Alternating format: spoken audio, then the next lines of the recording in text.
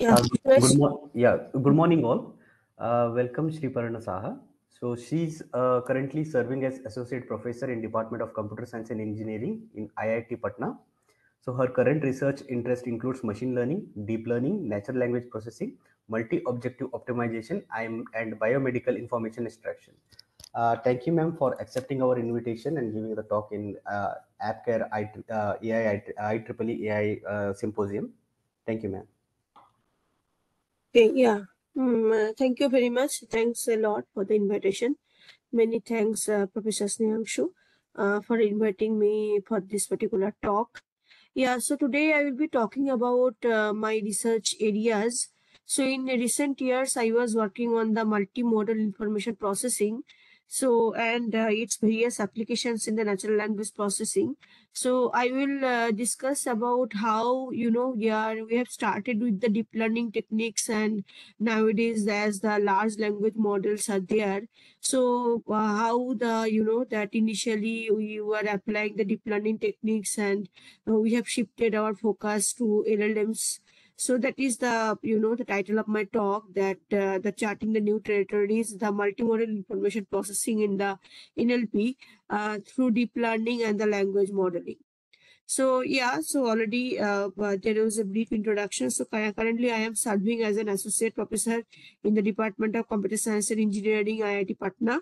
And this is my web page, and all my publications are listed in this web page. And you can always reach to me at this email address, sriparna.shaha@gmail.com or sriparna@iitp.ac.in. And as we're working on in the field of natural language processing, so we are developing several tools and data sets, because in many cases in the Indian setting, the data sets are not available, the training data sets, because we are working on the supervised models, and the training data sets are not available because we are working on very novel problem statements.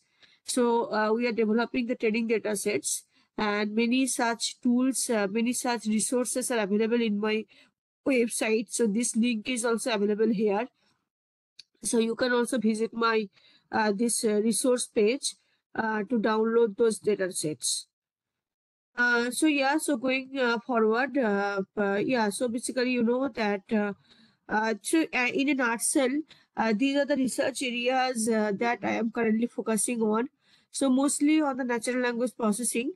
So we are there are several subdomains of natural language processing in which we are currently focusing on. One is called the dialogue systems. You know that nowadays we are very much popular.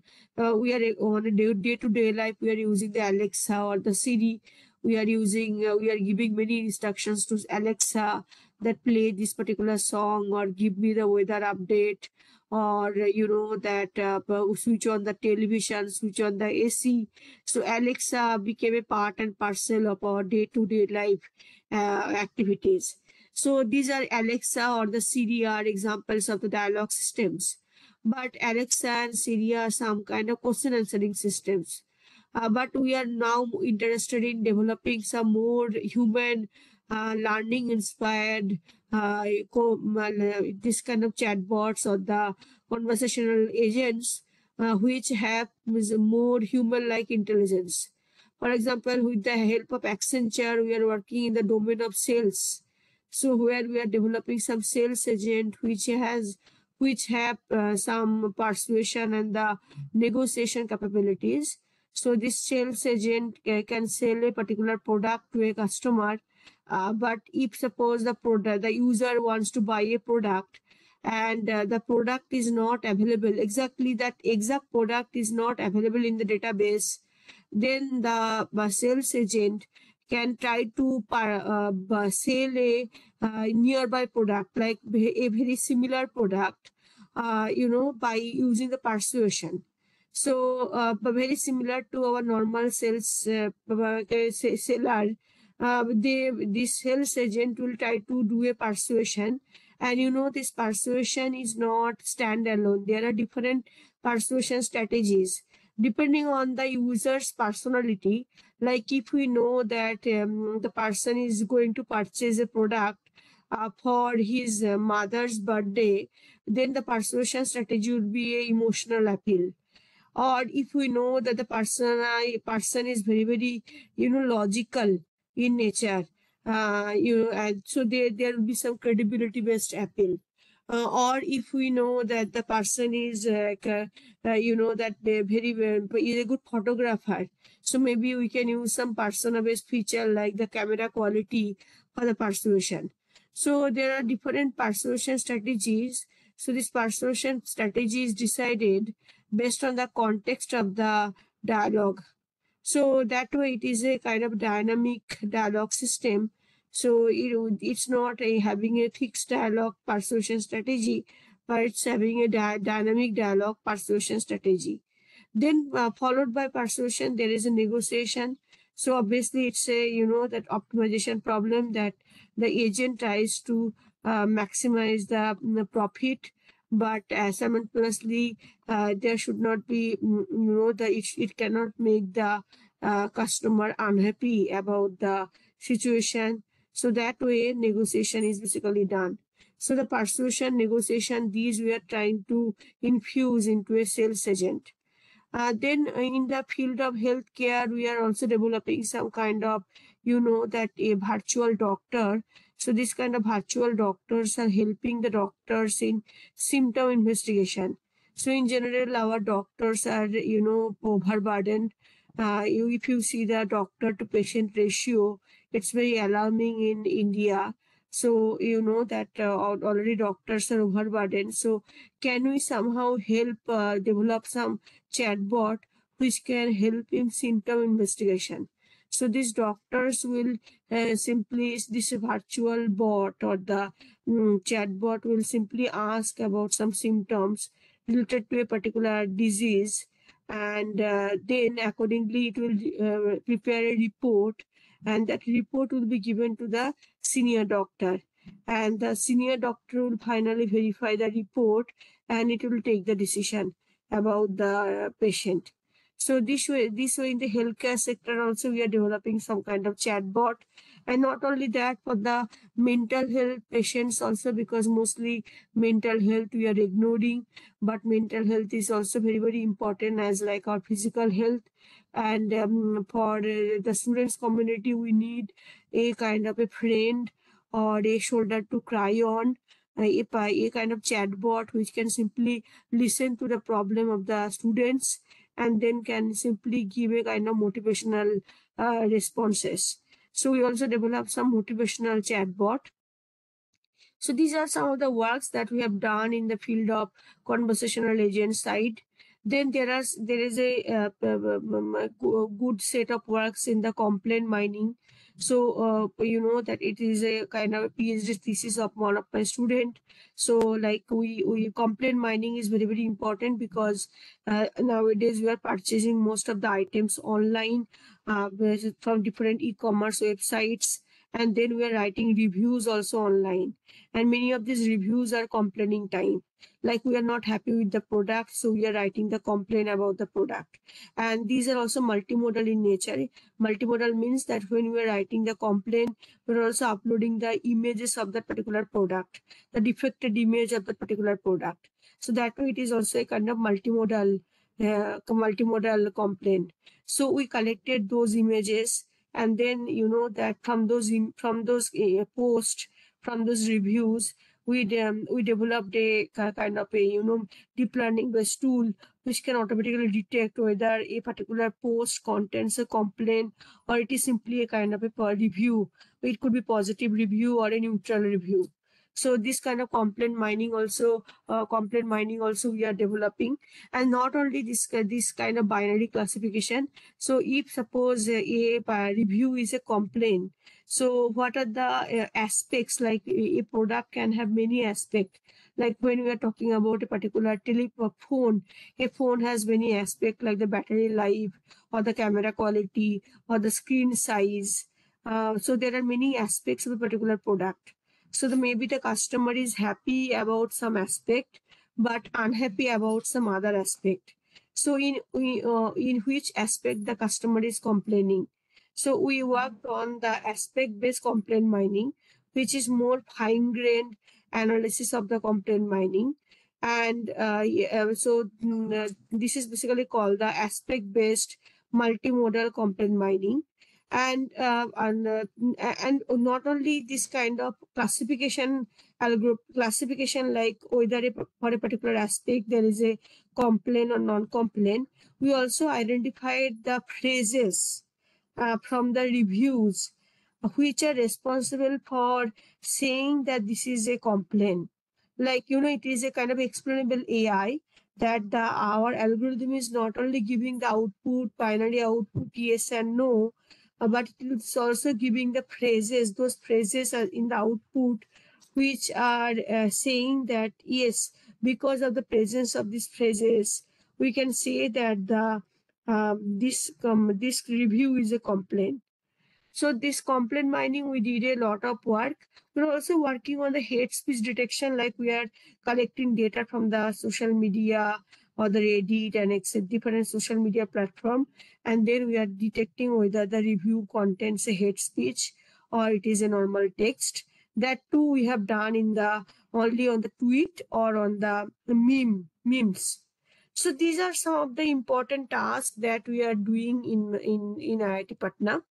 Now let me discuss about why multimodality. Like, as I mentioned, that nowadays we are not only dealing with the text data, we are also dealing with the multimodal data. So it's a mixture of text plus image plus sometimes audio and video as well. So the concept is basically based on our real life experience, because in real life our decisions are always multimodal. Like whenever we are taking a decision about an object, we are relying on our multiple sensors. Like we are not only seeing the object, we are using our multiple sensors to collect the information about the object. Like we are hearing the sound of the object, feeling the texture of the object, smelling the odors of the object. We are using multiple sensors to collect the information about the object, and then we are taking a decision. So basically, multimodal learning consolidates heterogeneous data from various sensors and data points into a single model. But the idea is that maybe one modality is not sufficient to represent all the information. Like some abstract concept like freedom or love or affection, you can better represent using text. But how a piano looks like, it is very difficult to describe using text. So, text and image are sometimes complementary to each other.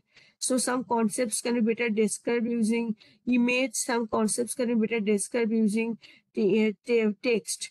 So that's why, the text and images are complementary to each other, and we can better have some features from both the modalities, and then can fuse them together to, that get a kind of decision. So that is the basically the multimodality or multimodal information processing. So multimodal information processing is having many applications in natural language processing, like starting with the emotional recognition. Like if you want to detect the emotion of a particular person, you know that initially it was only text based, like what the user is saying based on the utterance, textual description of the utterance. People used to identify the emotion of the particular person. But you know that we have many other modalities, like we can also see the person's facial expressions. We can also see the body movements or audio tones also we have. So these are giving some additional information or additional dimensions of the person. Like if the audio tone is very low, and the from the facial expression also we can understand that the person is not very much okay, then we can understand that it is a sad. So the audio tone or the facial expressions or the eye movements, these are giving us some additional information to better understand the emotional state of the speaker. So that is people understood, and that's why they are now working on the multimodal, the emotion recognition systems. Similarly, in the Twitter, data is always multimodal. Whenever we are uploading the post, yeah, any question? Yes, I have a question. Yeah, yeah, yeah. Actually, just I'm curious. In your previous slide, you Yeah. said that the multimodal. Can you hear me? Yeah, I can hear you completely. Yes. Yeah. So basically, you said that the one kind of multimodal input would be even smell or odors or taste Yeah. flavors. Yeah. So I am curious whether if there is any work in that area. I mean, basically supplying inputs on smells. I mean, smells or taste flavors. Did people work on that? Like, Oh no. Okay. Yeah. No. Actually, I have not seen any such work. But I was just trying to motivate you that this is a kind of what we are usually doing. Like when we are taking a decision about about a particular object, we are using our multiple sensors, and the sensors are giving this kind of information. Yes, but yes. yeah, understand. But I have in the NLP, at least I have not seen. Like NLP, I have seen this audio, video, text, and the images, and also sometimes of some kind, in some cases, EEG signals, because for the depression analysis I have seen some work where EEG signals and this kind of a video, audio expressions are used, but not these mails and etc. That I have never encountered. Yes. So my question to you is that, I mean, is there any device or any sensor which can basically act as nose or taste thing? And for example, EEG or Hmm. ECGs can actually give some analog or some digital Yeah, we data need of to the measure heart. them. Yeah, I understand. We need to measure them and we need some data. Yes. So my like kind of not a question but a kind of curiosity is that Yeah, I am not did aware. people Sorry. Yes. no did people build any sensor? Okay. No, I don't know. Like I am not from the IoT background, but I have not seen any such work in the NLP, because in NLP, for the multimodal space, the most common modalities are these: text, image, audios, videos. Yeah, these are the most common modalities because these are very much available. No, because we are mostly downloading data from the social media, and the social media is always full of audios, videos, text, and the images. Okay. Or maybe newspapers. In the newspapers also, news reporters are uploading a clip, which is a kind of video or images or text. So that's why we are mostly dealing with the text, image, and the videos. Yes, but Uh, your question is very. I understand the question. I will look into this. Yeah, if there is any IoT device to capture this kind of data, but yeah, it's very relevant. Yeah.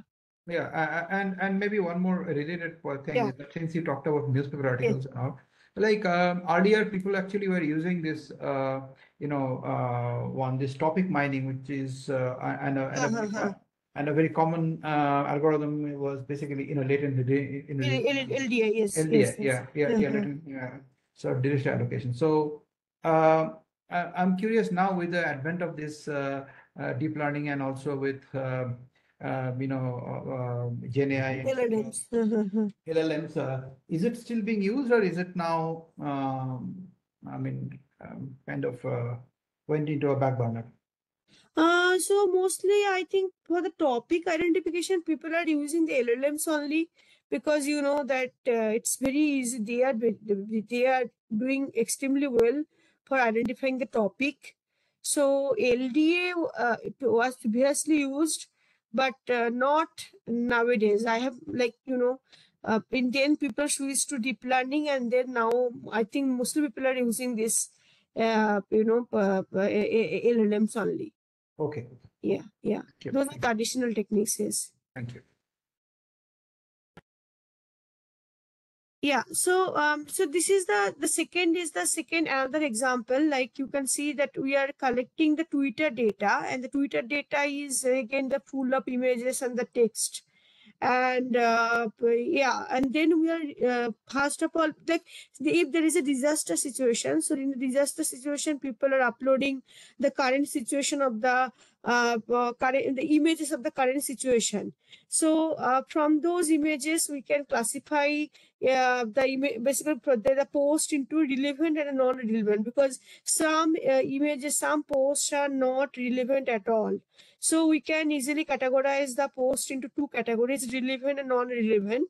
And then all the relevant posts can be further summarized. And this summary can be given to the rescue team. And the rescue team can basically plan for the rescue operation. So that is basically, yes, Ramesh. So this is very much useful for the disaster management. So where also we have applied the multimodal summarization. Yes, Ramesh, you had a question. I saw a hand raised.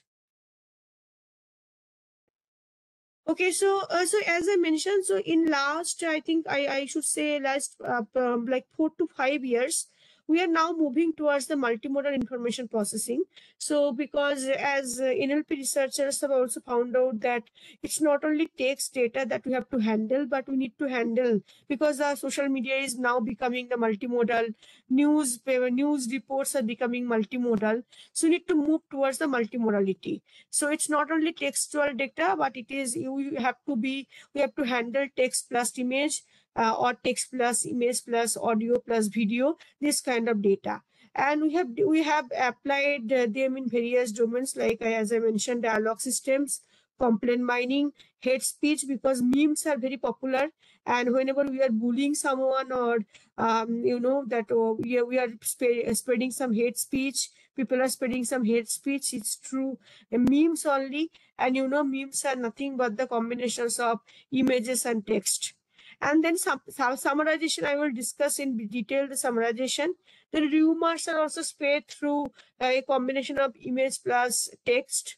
And then there are some medical question summarization, because we are posting our queries, medical queries, in the different blogs, medical blogs, where we are uploading the symptoms of the conditions, medical conditions in the image form. So we have a medical question, and also we have some images of the symptoms. So doctors do not have time to go through such long questions. In order to answer those questions, they need a summary of those questions. So we are also working on this kind of medical questions, question summarization. And then with the help of Sony Research India, we started working on the recommendation system. So recommendation systems, we all know it's a very, very useful task. And these OTT platforms are regularly using these recommendation systems. But mostly they are collaborative filtering, or the content-based recommendations. So in the content-based recommendations, so in the mostly it was that there was a metadata, like there was a genre of the movie, or the cast of the movies, or the director of the movies. So based on those, they used to calculate the similarities between two movies. Like if suppose I have seen a movie, and now some new movies have to be recommended to me, they used to calculate the movie to movie similarity based on the genre, or the cast, or the director. These are the metadata features of the movie. So we basically our hypothesis was that you should not only focus on the metadata of the movies, we should also see the trailers. So from the trailers of the movie also, we should identify some useful features, and then the similarity should also be based on the trailers, because in general like if the movies are from the same genre, they have some kind of identical trailer, like the sound or the audio signals will be somehow similar. Like romantic movies used to have a similar soundtrack in the trailers. Horror movies used to have similar soundtrack in the trailers. So we incorporated this concept, that and also the objects used in the trailers should be also used for finding out the similarity between the movies. So we incorporated multimodality in this sense that now we are not only considering the metadata features of the movies, but also using the trailers of the movies to find out the similarity between the two movies. Yeah, and then we used the VLM and the LLM to determine the similarity and to correctly detect the genre of the movie. And that paper just got accepted in www. So yeah, so now let me, sorry, I am running out of time, but yeah, let me now discuss in detail one of my work, which is the summarization. Like, we are one of the first researchers who introduced the concept of multimodal summarization. Because that time no one was working on the multimodal summarization concept. People were simply exploring the text summarization concept. So we were the first one, like it was in 2020 we just started working in multimodal summarization. So that in summarization, that is a fundamental approach in natural language processing, and we need to, that time LLM was not introduced, so people were mostly working on deep learning based approaches to get a summary of a particular big document. So if you have a long document and you do not have time to go through such a long document, so you really need to get a gist of the document. So a concise summary of the document, and that is basically called the summarization. So summarization is of two types, extractive and the abstractive. So extractive means that you simply, it is a subset problem. So if you have 1000 sentences, you simply select 10 sentences, 10 best representative sentences from the document, and these 10 best representative sentences will be the summary. This is the extractive summarization. And the abstractive summarization means that here it is we are rewriting. Okay, so as a human being, first we have to understand the main content of the document, and then we need to rewrite the entire content in maybe 10 sentences. So natural language generation is also involved here, so it is more difficult. Many applications of this, like in emergency briefing, as I mentioned, that some disaster has happened, and many people are now updating their social media sites regarding the recent incident. What is the current situation? So we can extract all those information from the social media, and then we can categorize the post into relevant and non-relevant, and then all the relevant posts can be summarized together, and that can be given to the rescue team. So this is the emergency briefing. Then legal documentation. In the legal domain, documents are very long, so it's very difficult to go through long documents. So we really need some summary of those documents. In the educational content, in educational settings, teachers and students encounter vast amounts of information across various subjects and disciplines. Summarization tools can help educators create concise summary. So in educational domain also it is very, very useful. So now, how summarization has evolved. So initially, researchers were working on the text summarization. It was maybe either from a single document you have to generate a summary, or from multiple documents you can generate a summary. But then researchers started working on the multimodal summarization, that no, we should not only focus on the text, we should rather also focus on the images or the videos. Suppose there is an event. So if for the event, you not only have the textual descriptions, but you also have some images of the event, but you also have some, maybe someone has also captured some videos of the event. So that way, you have not only some images of the event, but also some videos of the event, and also you have the the textual description of the image of the event. So that's why we should use the multimodal content to generate the summary. Then you know that then people are nowadays working on the comment based summarization. Like suppose there is a news document, and after reading the news document, there are many readers who are also giving some kind of comment. So maybe they are reporter has made some mistake. Okay, reporters when the reporter has written this news document, he or she has made some mistake. So now the now the new reader is making updating those is giving some useful suggestion. Okay, so these are the comments. So if we can incorporate those comments in generating the summary, so now these comments can be of three types. Either they are supplementary to the the reports, or those are complementary to the reports, or those are kind of neutral to the reports. So those are called the comment based summarization. Then before generating the summarization, we should verify whether the document is a rumor, or it is an authentic document, or it is a fake document. Like suppose we are working on the microblog summarization or the tweet summarization. So there is a tweet. We should not blindly generate a summary from the tweet. We should first verify that the tweet is a genuine tweet, and then only we should generate a summary from that.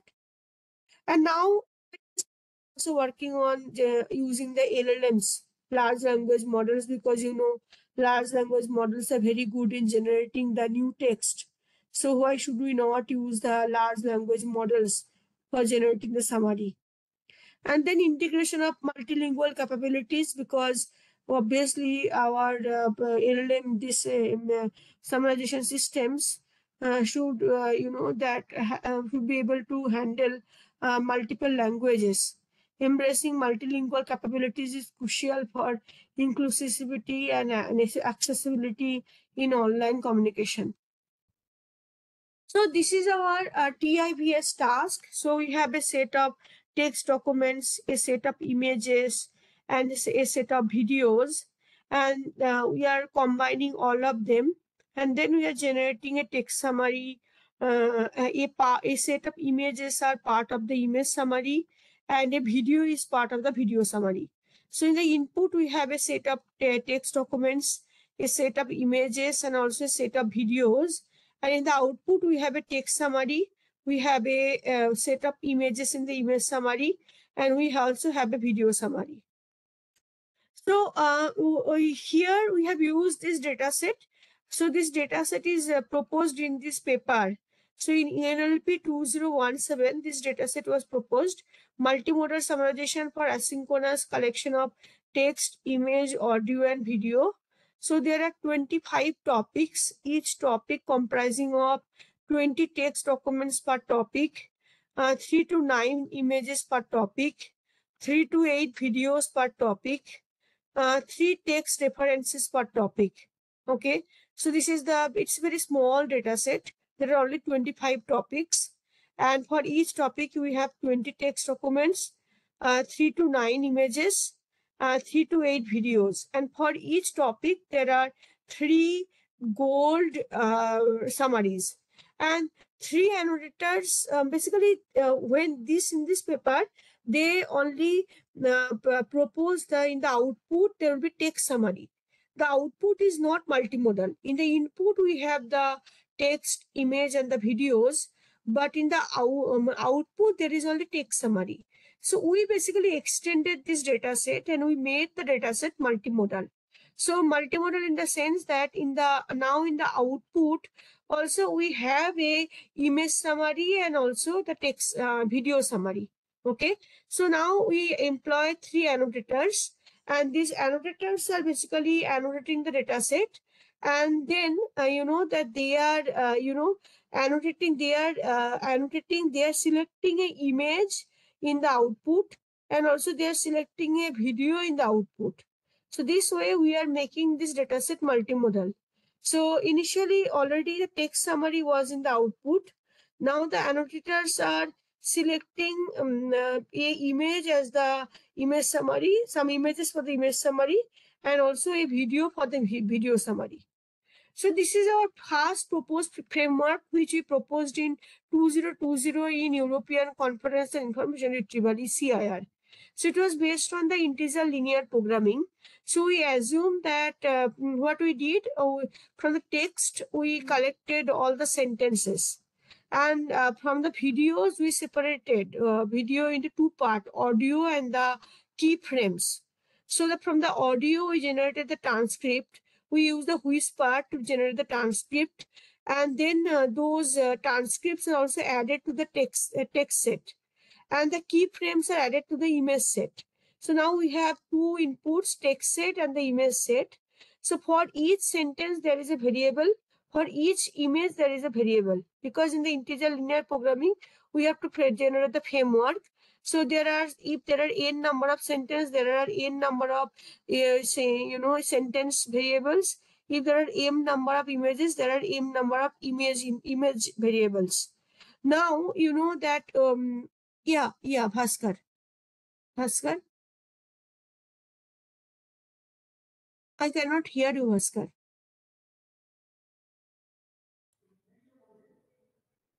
Yeah. Bhaskar, you can unmute.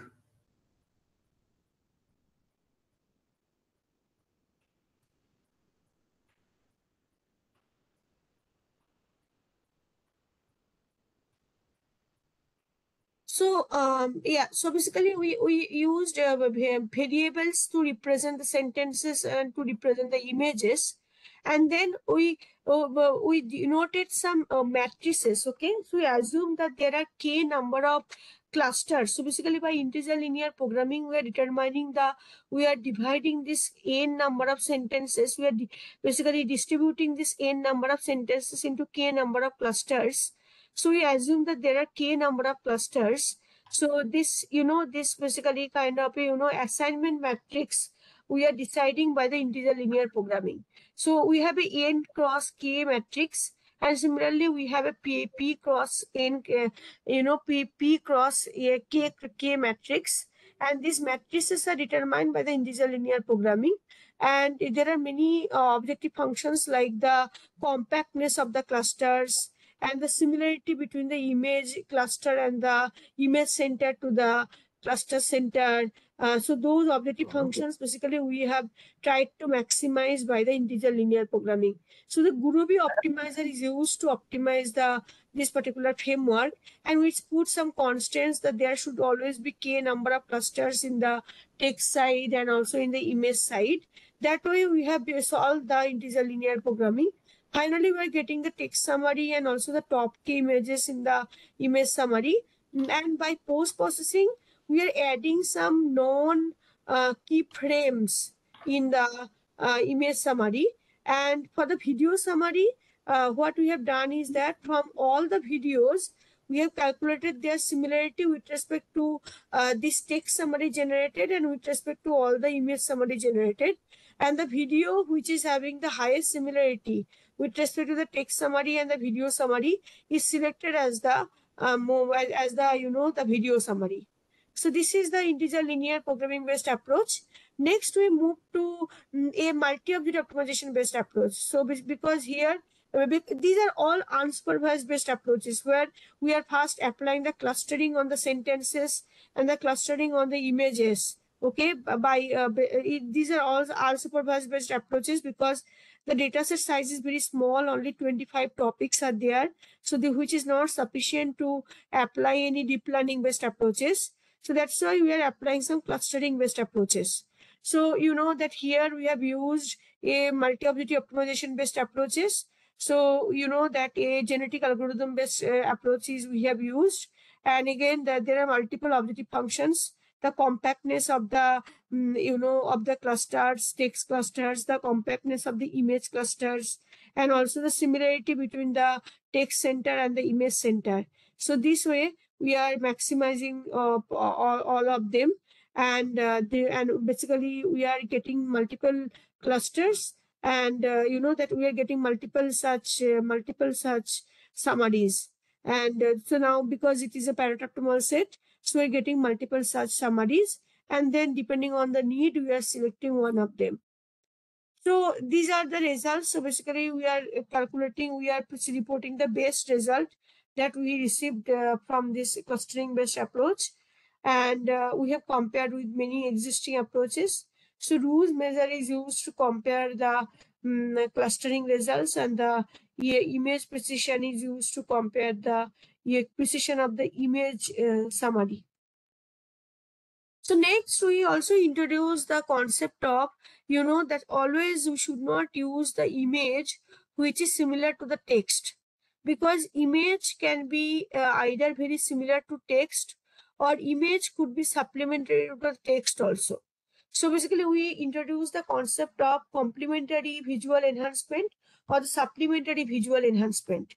So you know that there are two helper functions, quality estimator function and the diversity estimator function.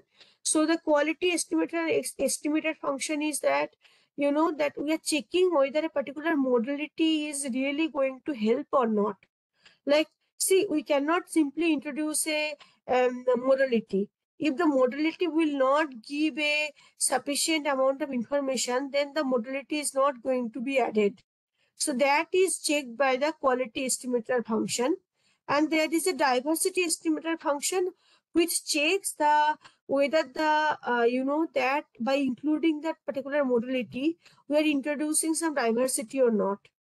So you know that we are basically the modality will be considered as the supplementary if the diversity with respect to the central modality. So here the central modality is the textual modality. So because our the main central modality is the textual modality, so the diversity with respect to the textual modality is less than some threshold, then you consider that modality C as the supplementary modality.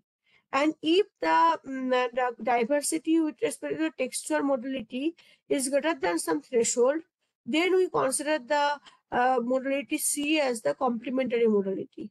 So this way we are categorizing the C modality as the supplementary or the complementary.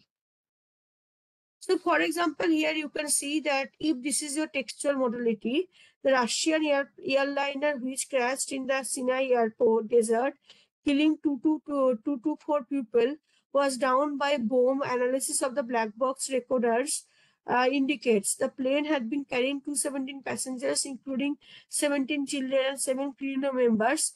Families of the passengers have gathered at St. Petersburg airport as bodies begin to arrive back in Russia. If this is your text summary, you can see that here this is supplementary, because whatever is written in the text, that is also shown in the image. So it is a supplementary enhancement. But here this is the complementary, because here the relatives of the victims created the memorial at the St. Petersburg airport. So this part is not written in the text. So this is a additional summary which is part of the which is not written in the text. This is the complementary enhancement. So next we worked on this on the supplementary complementary based multimodal summarization. So here again the pre-processing step remains same. We are generating the from the whisper we are generating the transcripts. Transcripts are added to the text set, and the keyframes are added to the image set, and then we are projecting them in the same vector space.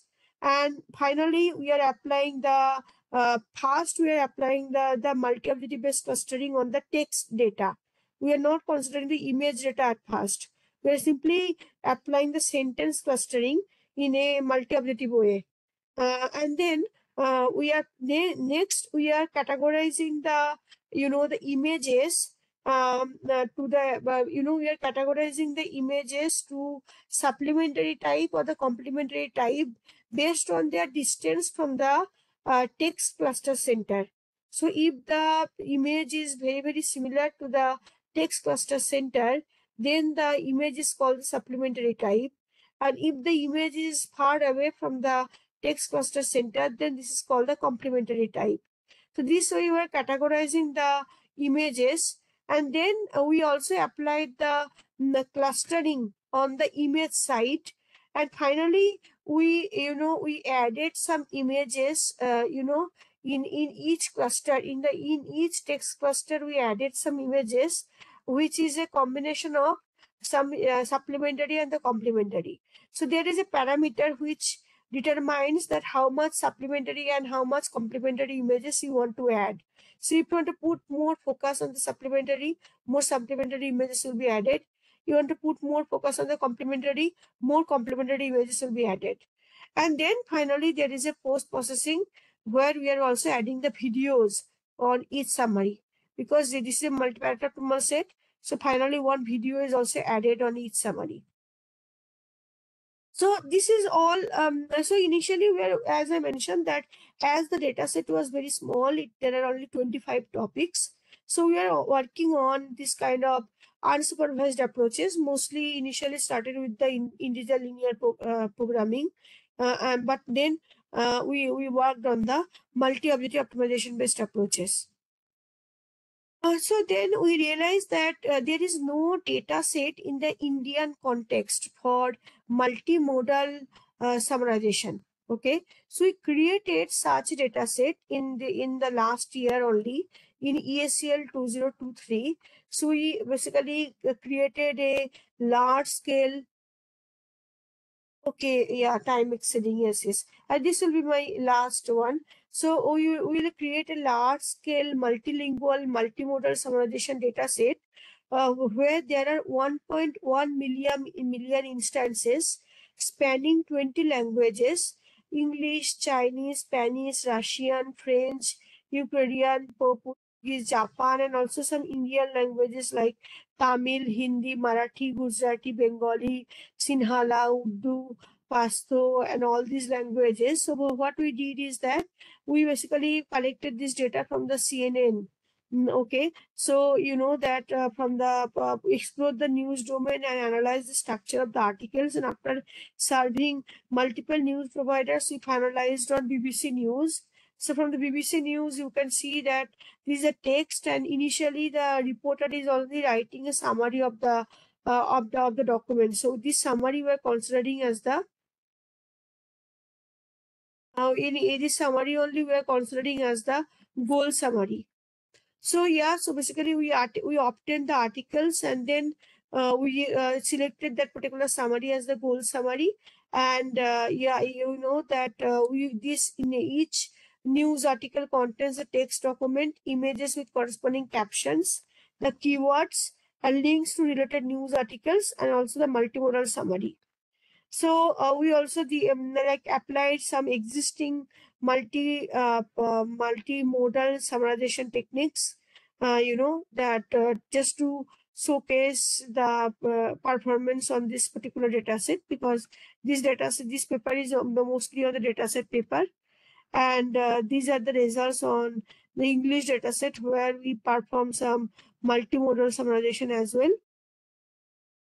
So next, we are also working on the comment-based summarization. As I mentioned, that sometimes what can happen is that maybe the reporter is reporting some event, but then there are many readers who are reading the document and they are correcting the reporter. Okay, so like here you can see that suppose this is a kind of a report document, and the human writer has written something wrong. Like this is not a cruise ship. This is a oceanographic research vessel. Okay, so this was the original document, and then there is a reader who has corrected this. So then maybe this reader's comment can be incorporated in generating the summary. Okay, so this is called the reader aware summarization. So this data set was available, reader aware multi-document summarization, but again this data set was textual data set. This was not multimodal data set. So we basically made this multimodal. So we selected all the events, and then we crawled some images from the Google and the Google images, and we manually annotated the each event with some images. These are statistics that for each topic there are minimum 2 images, a maximum 69 images. Median is basically 9. And yeah, like this here, this is an example of the the Australian fire. Okay, Australian braces for host of the wildfires. These are the corresponding 4 images that you can see. And then we develop some multimodal approach, which is the comment aware summarization.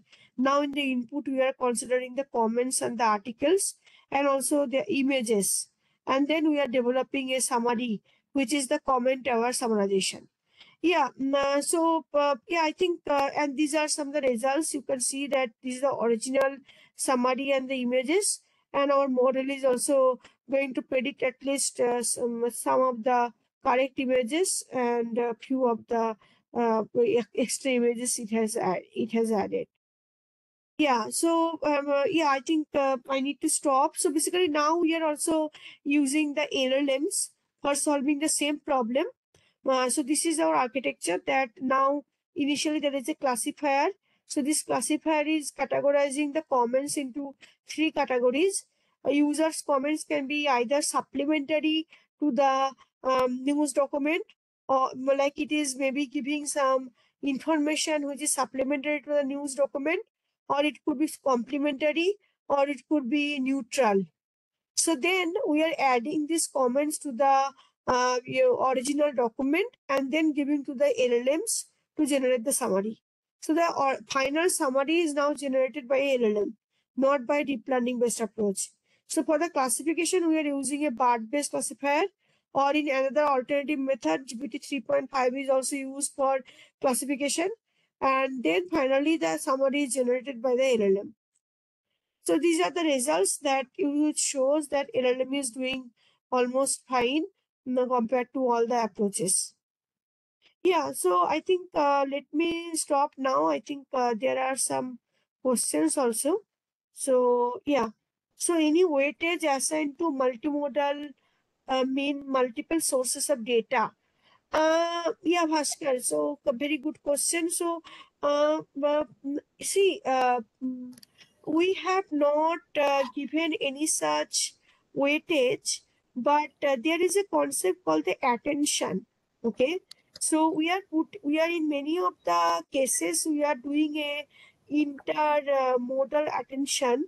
So where based on the image, we are putting weightage to a part of the text. So, or we are doing attention to the image based on the text.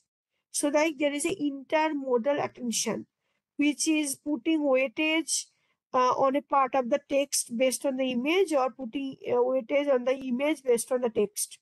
So that attention we are using, but otherwise, like when we are fusing the vectors, we have not given any weightage.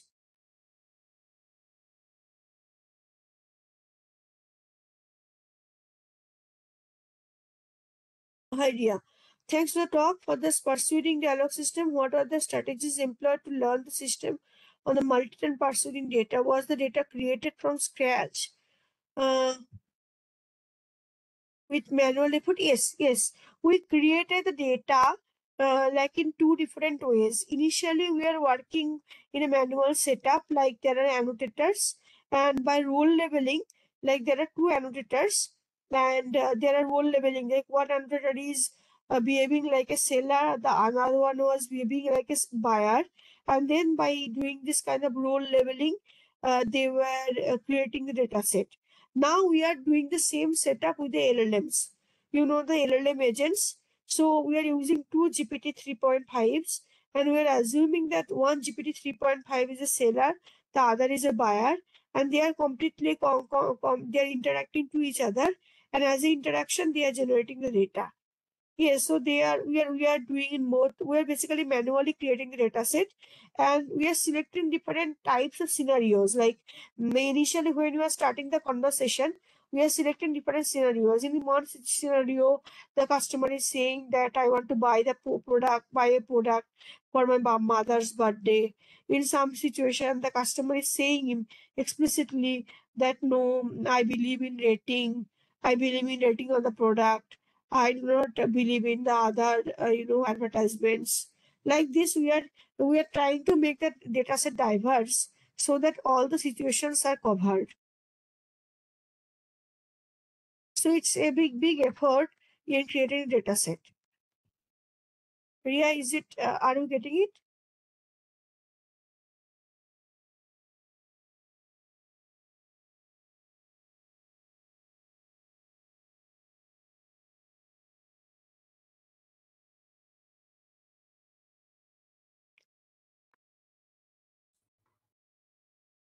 Yeah, any other question? So I request all of you to visit my web page, so because many of the data sets are available in my web page, and yeah, and almost all the publications are also available in my web page.